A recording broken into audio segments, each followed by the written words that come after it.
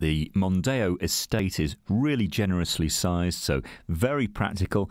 The 2.2 diesel, a joy to drive. This is a comfortable cruiser, so if you spend a lot of your life having to carry loads up and down the motorway, for example, this is a nice car to do it in. And, 2.2 Tdci Titanium X Sport Edition, so pretty quick off the mark, actually. You're going to enjoy driving this, and yet your running costs are still very sensible.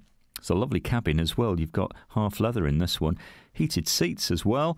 Bluetooth, DAB radio, and the all-important satellite navigation is there for you as well.